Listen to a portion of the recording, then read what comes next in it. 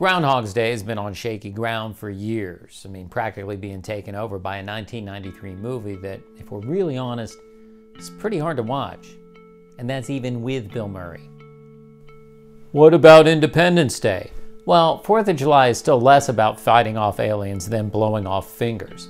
Another species has technology to travel here from 90 billion light years away just to get outsmarted by the Fresh Prince. Even less believable, America elects a B-list celebrity president. Groundhog's Day was a holiday before Valentine's Day. Great meeting at the calendar company. All right, we got New Year's, we got St. Patty's, nothing in between. How about a holiday with love and hearts? Nah, FTD will just offer roses for $19, then charge you $40 to deliver. What else you got? How about a holiday with small woodland creatures that, oh, get this, predict the weather? You are management material. I was just goofing. Groundhog's Day can be traced back to the ancient Celtic festival Imbolc, which translates to in the belly, which I believe had something to do with shacks here in Boston. I know it's pronounced Celtic, but that would ruin the joke. The outdoor holiday festival celebrated the midway point between winter solstice and the spring equinox, which led to a pretty miserable time in those mead ticket lines. In France and England, the weather rodent was a bear, harder to hold up to the crowd and a lot more scratchy. Germany went with a badger, lighter, but they still went through a pretty hefty Band-Aid budget. When a group of Germans immigrated to Pennsylvania, they realized they forgot all their badgers at the kennel. Panicking, they went with the next closest varmint they could find, the woodchuck.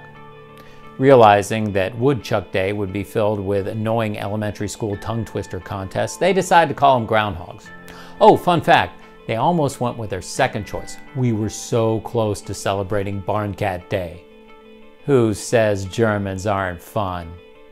The life of a weather marmot isn't all movies and festivals.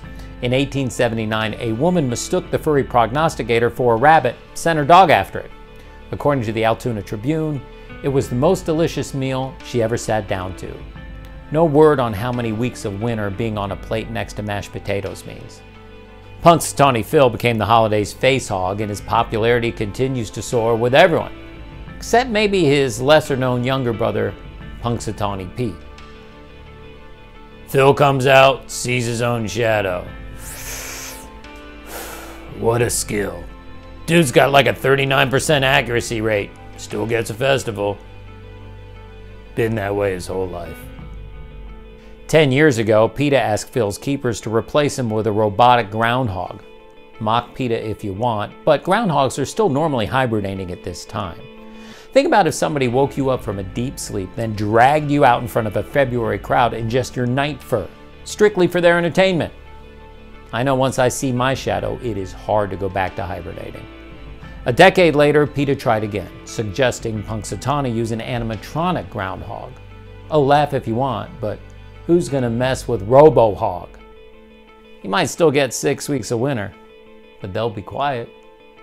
Now, about Valentine's Day.